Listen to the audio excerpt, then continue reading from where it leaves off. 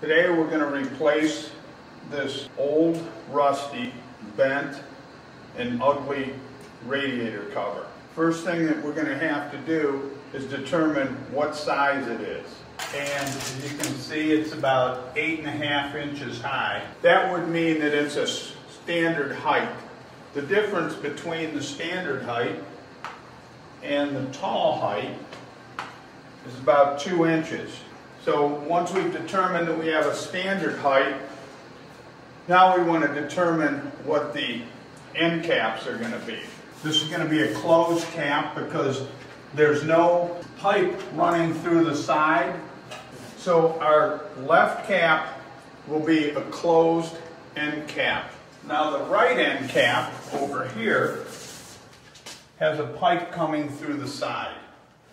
And with the pipe coming through the side, we will need an open end cap on this side. So the next thing we're going to determine is the length.